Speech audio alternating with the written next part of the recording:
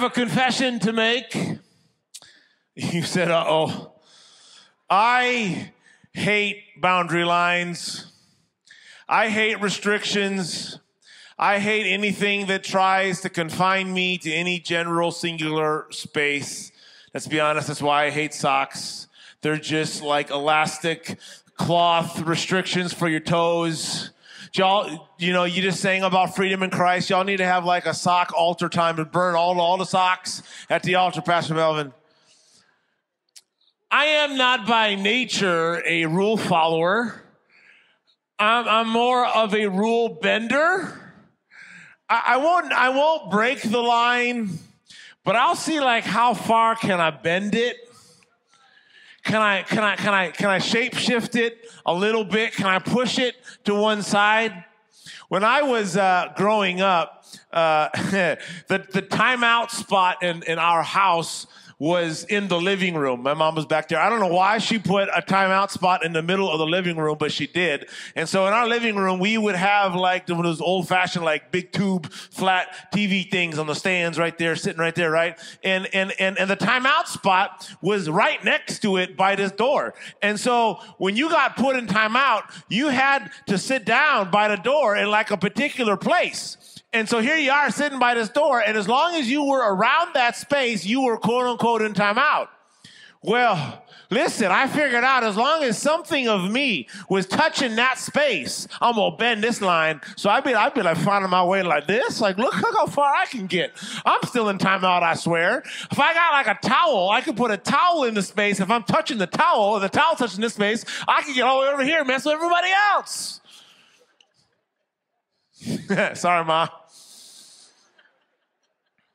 Here's the lesson, though, that parent Joel now understands that kid Joel did not want to know, is that sometimes boundary lines are for our own good.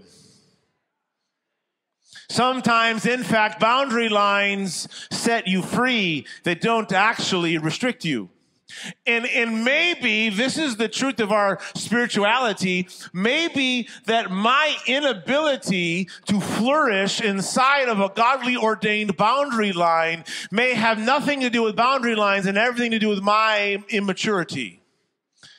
Maybe my inability to see that boundary lines are gifts, not evil, is the determining factor of whether or not I can actually taste of His goodness.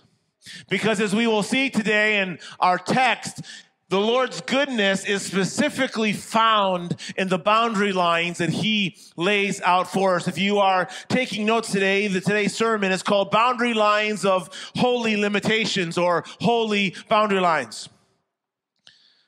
You see, we are walking through a 7-week sermon series on the goodness of God here through this season of Lent. And that's really what Lent is about. Lent drives this sentiment that there is a boundary line, there is a place where flourishing happens. And through a period of weeks where we recenter our hearts and go through some purpose reflection, we see where maybe my heart and life has gotten outside of the boundary line, and through God's goodness and His grace, He pulls me back inside of the boundary line that is His Son and is the character and nature of Him.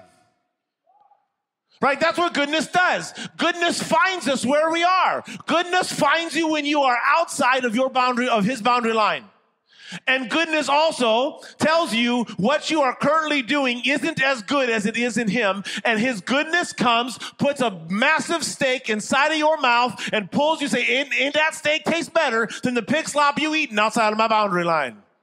His goodness leads us to repentance. His goodness draws us not just to Him, but to the boundary lines that He lays out for us. In fact, you sing it today, freedom in Christ, freedom, right, all that stuff. Well, the boundary line is Christ Himself. Those who are in Christ are set free. So even in the things that we talk about singing and dancing and running and shouting, doing all the things about freedom, there's a boundary line there. It's Him. And when we're in Him, we have freedom. And when we're not in Him, as we looked at last week, every place that's not in Him incurs wounds upon our hearts and souls, because flourishing happens in His life. I believe this truth, however, that goodness has to be experienced. If goodness is strictly a mental assent to something, it isn't really good. Now, there are times our souls, even in light of all kinds of stuff, have to say you are good and you do good. But goodness, apart from experience, is just mental assent and silliness. What does the psalmist say? Taste and see that the Lord is good. Not taste and think and say that he's good. Taste and see. Taste and uncover. Taste and dwell in. Taste and have an understanding in your mind, heart, soul, and body, relationships, and all the areas that he is good. And I believe what the Lord has for us over these next 7 weeks, or 6 weeks really, is a fresh tasting of his goodness, because it's a real thing. Turn to somebody and say, I'm ready for it. Well, if you have your Lent Goodness Approved Bibles, pull them out. That's the kind with paper and leather. The rest of you will be up on the screen.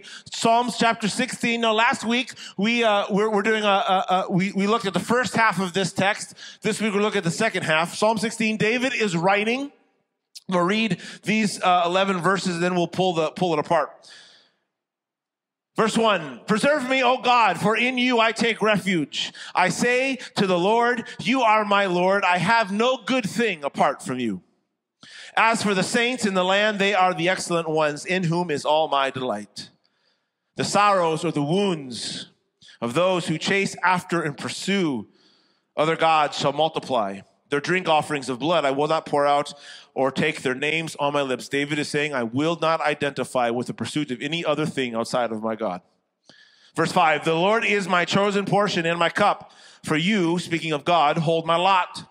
The lines have fallen for me in pleasant places. Indeed, I have a beautiful inheritance. Verse 7, I bless the Lord who gives me counsel in the night, and also my heart instructs me. Verse 8, I have set the Lord always before me, for he is at my right hand. I shall not be shaken. Therefore, my heart is glad, and my whole being rejoices. My flesh also dwells secure. For you will not abandon my soul to Sheol, nor let your Holy One, prophetically speaking of Jesus, see corruption. For you make known to me the path of life, and in your presence there is fullness of joy. At your right hand are pleasures evermore. The first boundary line that we see that David unpacks for us here is the boundary line of a holy inheritance. We have a God who loves to give blessings to his kids. We have a God that desires to give you the blank check and let you run to whatever candy store, whatever game store, whatever Nike store you want to get, and pick out as many Blazers and Air Jordans as you want to get for your closet. I'm 11 and a half, by the way, in case you want to pay it forward. We have a God that longs to bless his kids with good things. And the blessings that we have from God are not just spiritual, they are also physical. Now, are they primary spiritual? Yes. David, we talked about this last week. David unpacks through the first 4 verses here the element of the spiritual blessings of his goodness that are strictly in his presence. But he moves us to this next place where the spiritual blessings of God also touch our hearts and our lives, and the physical blessings of God. If you don't have a heavenly Father that wants to give good gifts, I'm going to suggest you don't have the right God of the Bible. Our Heavenly Father is one who loves to lavish his kids with things. James 1:7 says, every good and perfect gift comes from the Father of lights. Solomon, writing in Proverbs, would say this, the blessing of God makes one rich, and he adds no sorrow to it. Now, we're not talking about blab it and grab it and name it and claim it. That is poor theology that has no place in this church nor in your life. But that doesn't mean we reject the premise that we have a God that expressly shows his goodness and the boundary lines and the things of our life.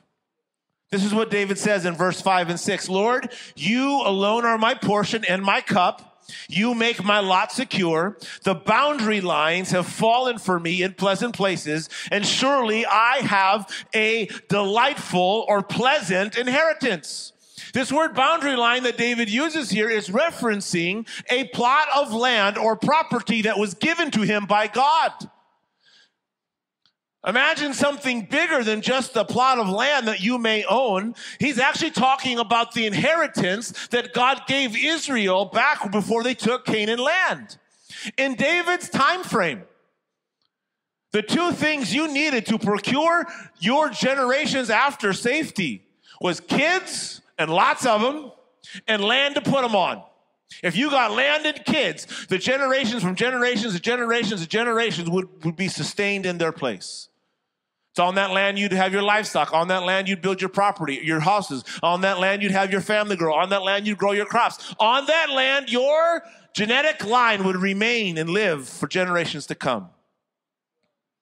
And David says here, not just do I have a plot of land, not just have you given something to me, and not just is it a delightful inheritance, but he says here they've fallen to me. And he's using a word in reference to the divine allotment that God said, I see you, David, and I'm giving you this space because I like you. You know, the number of times I've had to counsel through, pray through people who do not have a view that God's goodness comes from a good father is astronomical. Understanding him as a father who gives things to his kids is paramount to receiving his son and receiving his spirit, who, by the way, both came from a good father. When we lack in our ability to see God's blessing coming from him, a good father, and make it only spiritual, I think we miss his goodness. I think we miss the fullness we could have in him. And in part, we miss giving him the ultimate glory that he's a God that gives goodness in all kinds of measures. But David here in this text, he pulls what Dr. Umidi calls a Jehovah sneaky.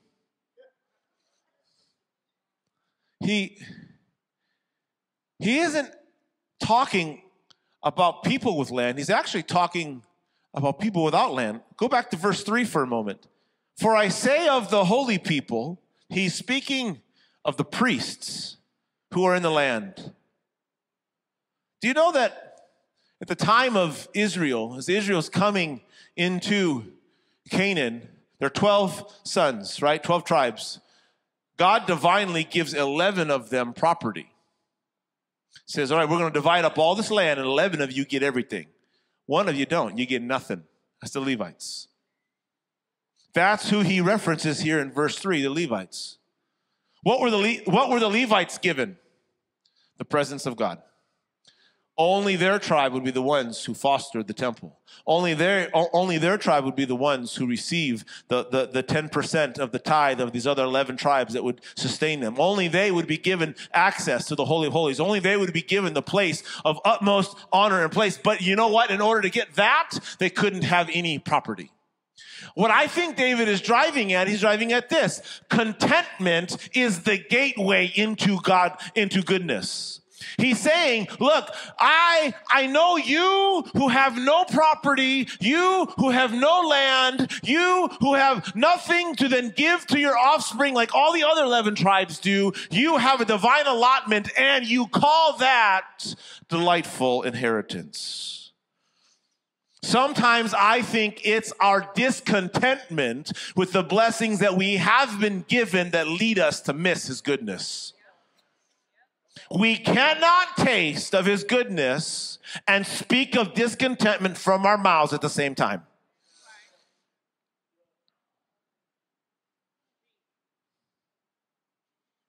His goodness is never understood solely in physical things. And the moment that we make discontentment our aim, The moment we make the things of this land our aim, the house, the car, the degrees after your last name, the corner office, the pursuit of whatever it is, the moment that becomes our primary aim and we become discontented with what he has given us, we miss the fullness of his goodness. Look at what Timothy would say in Scripture. But godliness with contentment is great gain. For we brought nothing into the world, and we can take nothing out of it. But if we had food and clothing, we will be content with that. For those who want to get rich, those who want to pursue money and material things as their primary aim, that's what he's referencing, fall into temptation and a trap, and into many foolish and harmful desires that plunge people into ruin and destruction.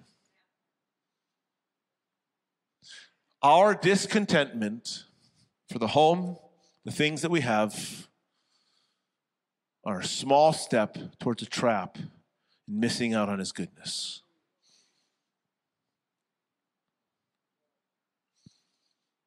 Some years ago, for me here, 20 years ago, we started some ministry stuff, and we would have these meetings, right? Now, look around in your room. Is there an empty chair near somebody? If you got an empty chair that you can see, raise your hand. Okay, everybody's hand. If you are at home and there's an empty seat on your couch, raise your hand, please. Now listen, every pastor wants every seat full in the meeting that they have. If they're telling you different, they're lying to you. We all want everybody to be there. And what happened is we'd have these meetings and there'd be a fraction or an amount more than I'd want to see empty chairs in the room that we're trying to do ministry to. And I would come home, I'd be talking to Avery, I'd be so frustrated, not at the people who were there, but at the people who weren't there. My dad, who's sitting in the back, was a pastor for 44 years, said to me one time, he said, "Son, stop wasting your time preaching to empty chairs. Nothing comes out of ministering to an empty cushion. Sow into the people who are there. See the fruit of those who have come.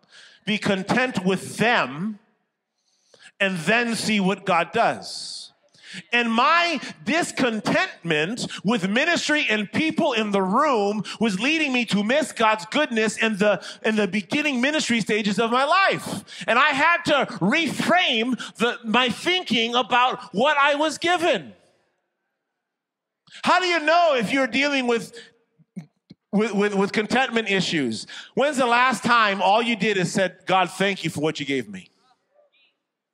Thank you for the house. It ain't the biggest on the block. It doesn't have the best stuff, but thank you for it. Thank you for the car that I'm driving. It works and it runs. Amen to that. Thank you for the degree that I do have. Thank you for the job that I do have. Thank you for the relationships that I do have." It's amazing how the thankfulness kills and pops the discontentment balloon. Do you live in a constant state of comparison? When you're rolling up to the street, to the corner, you're looking around like, "Man, I wish I had that car." Or, "I'm glad I'm not driving that one though." Up or down, it has an issue. Has there been somebody in your business, somebody in your department that has a victory that you can't celebrate? They got the promotion you wanted? Or when's the last time you generously gave something to someone that was a relatively prized possession for you? You see, all of these contentment places lead us to tasting of God's goodness. Where do you need afresh to say your boundary line of contentment is the place that I taste your goodness? And I'm not looking over there to see what they got constantly, and I miss what I have right now. The second boundary line that we see in this text that I find interestingly hidden in it struck me quite profoundly this week, was I don't just need a boundary line of contentment, I need a boundary line of myself. It's amazing how often I have to be reminded that I am not the preeminent one who's required to taste God's goodness. If me tasting of God's goodness is completely dependent upon me tasting God's goodness, I'm in trouble. If it's all about me staying in the restriction of his ethics, of his life, then I'm in trouble. Because I am not that good. Turn to somebody right and say, you ain't that good. Now, some of y'all spouses said that with too much stank on it. You're going to have to talk about that at home. You aren't that good to keep yourself in the boundary lines to taste his goodness. Listen, it wasn't you that tracked you down. You were in the pigsty outside of his home, and his goodness found you where you were.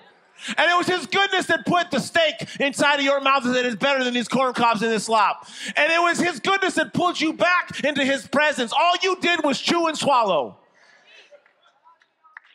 Come on. We place ourselves on too high of an importance in tasting of God's goodness. And we have to remember it's his work in us to taste his goodness. David here in verse 8 and 9 says this, I keep my eyes always on the Lord, and with him at my right hand, we'll come back to this, I will not be shaken. Therefore, because my eyes are on him and because he's at my right hand, therefore my heart is glad and my tongue rejoices and my body will rest secure. Rest in what? That I don't got to do the work. That it's not up to me. I'm not the one that came to heaven who was God. I'm not the one that went to a cross. I'm not the one who raised from the dead. I'm not the one who called me by my name when I was out wilding out. I'm not him. He's the one that called me out, and he's the one that saved me. He's the one that restored me, and he's the one that gives me his goodness. Not you. All you did is respond. Look at what David says here. Number one, he says, I'm keeping my eyes upon him. David is simply saying, this is my sole desire. Mirror Psalms 27, verse 4. One thing I desire, I want to gaze and behold. He's talking about his heart's attempt to walk this out right. That's all that he wants. You give him your desire to get there, and he's the one that gets us to the finish line. And then he says this. And he, speaking of God, is at my right hand. Now, I don't know, it could be in there, but I don't know of anywhere else in Scripture that God is the one who's placed at the human's right hand. Normally, we always see we are at his right hand. In fact, David gets us back there in verse 11, and he says, and at your right hand are pleasures evermore. Jesus sitting at the right hand of the Father, right? Like we always see God sitting on the throne, and we are at the right hand. But David here says, no. You're at my right hand. You know what it made me think of? It made me think of the prophet Samuel that says this. It says of Samuel in Scripture that God would not let a single word that Samuel spoke fall. What's implied here is not that Samuel prophesied right every single time. It's that I think it was that Samuel desired so much in his soul to keep his eyes on him, so much to walk in alignment with him, that even when Samuel prophesied something that maybe wasn't what God initially intended, he said, I'm going to uphold Samuel's words and I'm going to make sure it happens, even if I didn't want initially to say it. David here says, I'm not shaken because you are at my right hand. And you know I'm trying to walk, I'm trying to move forward, and you are going to make sure I'm not shaken and I'm resting in your work in me, not my work in me. And this is Lent's message, that he does the work in us. That he says, I know you're out of bounds. Bring it back in. David would say this a different way. I love this. In Psalms 23, David speaks of his goodness. He says, surely goodness and mercy follow me all the days of my life, and I will dwell in the house of the Lord forever. Now, you can only understand Psalms 23 through the lens of a shepherd and a sheep's life. Now, I'm going to ruin this verse for some of you because some of you all like this. You probably got it tattooed somewhere on your body. I'm sorry. I'm going to ruin it for you. Here you go. Do you know that sheep have the most nutrient-dense poop of any animal? It's true. It's also true you can say poop in church. It's okay. And some shepherds write that there'll be fields that were completely ungrowable. And they would let for a year or two sheep roam and poop on the fields. And their poop was so nutrient rich, so fertilizing capacity, that it would turn that field into something that was ungrowable into a place they could have mass harvest in. David here is saying, catch this now. He's saying, I got some poop. And it's nasty. But you turn it into goodness. You take what was my jacked up self. You take what was my mistake when I was 15. You take what was my mistake last night. You take what was with that email that I shouldn't have sent. You take that thing that I shouldn't have done the other week. And when I repent and bring it back to you, you take what is stinky poop and turn it to fertilizer that later a harvest would grow. And look at what he says here, that this poop thing that turns into goodness follows me, comes behind me, and he says, I still dwell in the house of God. My mistake does not keep me from his presence. You got to put a boundary line around you. And this is what Lent says. Bring your poop-stained garments, bring your mistakes, bring all your stuff, bring it to the goodness of God. Let him give you his righteous garments and let you walk in him. Christus Victor gained the victory over everything, and that includes you and your failures. Where have you defined God's goodness by your own measures? Where have you defined God's goodness by your ability to be good? Where do you need to pop the pride balloon and say, I got some jacked up stuff? I've depended too much on me. What does Paul say to the Galatians? Why are you trying to start something in the flesh, finish something in the flesh? You started in the spirit. It is not do not touch, do not taste, do not this by your own attempt. It is the work of the Spirit in us. Can you admit that you need help to walk this out and bring it to him? Put a boundary on yourself. This third and last boundary line that we see in this text, I find so important and pivotal. David in this psalm moves us, I think, to a real issue that so many of us face.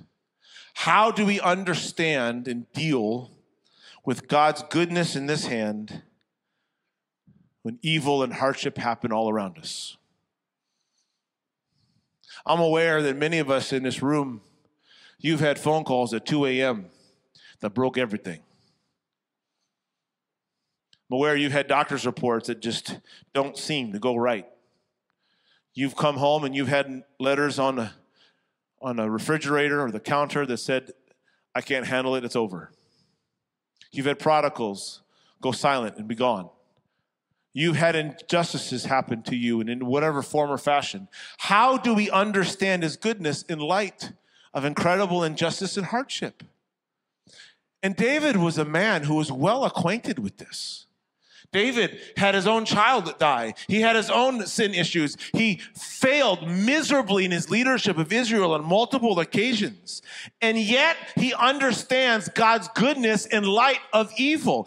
Often in the book of Psalms, David wrestles with how is it that you are good while evil men prosper? And yet goodness still, he would say, is experienced. Look at what he does here in verse 10 and 11 as he finishes this. He says, for you will not abandon me to the realm of the dead or Sheol, nor will you let your faithful one, speaking of Jesus, we'll come back to this, see decay or see corruption. And he shifts, and you will make known to me your path of life, and you will fill me with joy in your presence, eternal pleasures at your right hand. Here's what I see happening here. And here's what I think can bring some space in our own hearts and lives. David didn't have the full picture. He didn't fully understand about Jesus and the Messiah. But what we do know is he knew that what he was experiencing in the now was not the full story. We don't know how he knew that God would fulfill the ultimate promise of one coming from him in his line. But we know that David knew that what he was experiencing now, the pain, the hardship, the denial, the betrayal of his own son trying to take his kingdom, the multiple things that lined up in David's life, that was not the full story. And even though incredible hardships and pain and evil and hard things take place, there was yet another day and another age that everything would be made right in. He says in the text, verse 10, you're not going to leave me to the realm of the dead. What's he implying? I'm going to die. The evils of this land, the sin that ultimately causes death in all of our bodies, it's going to touch me, and in some way, in some capacity, I will taste the sting of death. But there's another one who would come. There's another one who would transcend this age from another age, meet me where I am in my hell, and make sure I don't stay there. He would not see corruption. He would not see this, oh great death, where is your sting moment? He would transform it all and make all that is wrong right.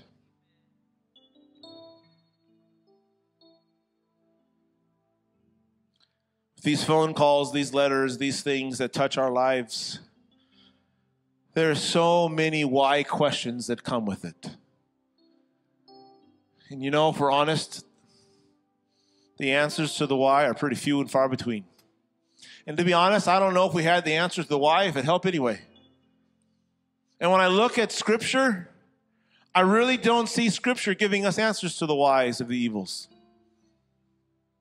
I don't see God unpacking in the Psalms or other places why all this stuff happens. But I see two clear answers time and time again, and David hits on both of them here. The first is this: when the evil comes, when the heartache is present, when the darkest night is present, I am with you. You are not alone. I'm in the tears. I'm in the silence. I'm in the betrayal. I'm in the denial. I'm in the bad report. I'm in the loss of the job. I'm in the things. I'm there. I'm with you. I'm at the funeral with you. I'm at the wake with you. I'm in all the things with you. I'm here with you. But the second answer speaks just as loud. He says, but the story's not done. You might be in a chapter of pain needing comfort, but there's another chapter coming that speaks of great victory, where everything wrong is made right. And in that land, that's where I'm coming from.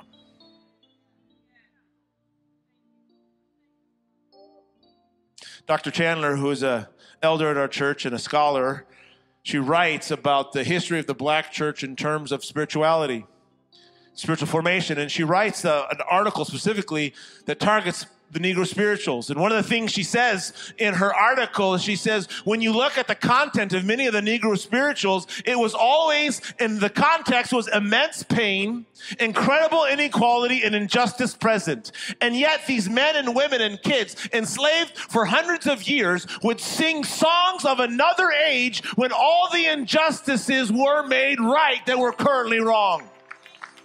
It always was pushing to another age, another place where the stuff we're experiencing right now, the pain, the heartache, and the this, causes me to catch eyes on a different playing field, to see a different reality. And if I can sing of that, I can have hope now. But what she writes is, she says, for those enslaved, the story of Jesus and the cross said that he was a partner, a sojourner with them in their pain, in their sorrow, in their grief, in their mourning, in their lament, that he was with them in their enslavement.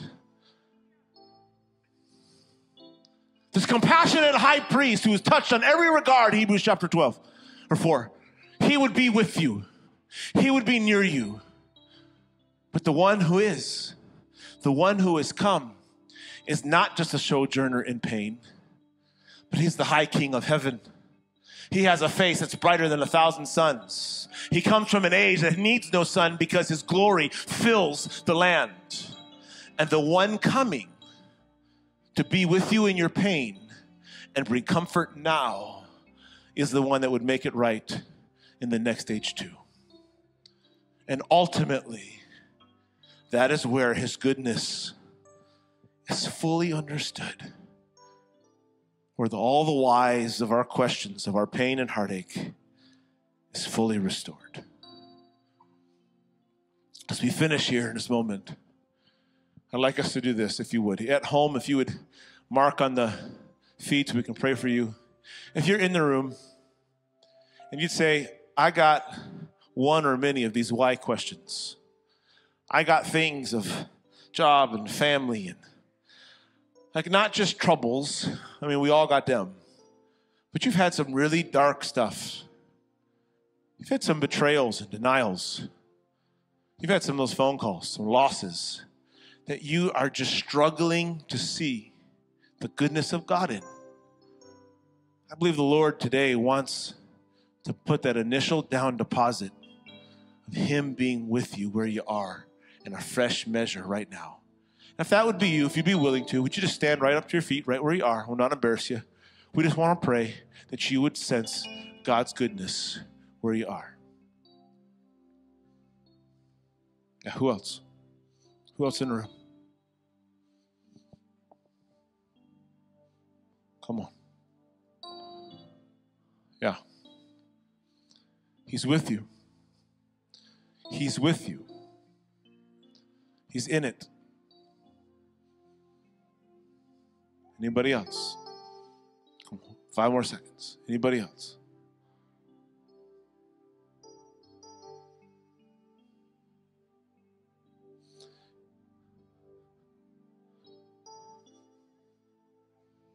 Yeah, come on. Anybody else? You're still popping up. Come on. This is your moment. If you would, right where you are, open your hands. It's a big gift from your dad.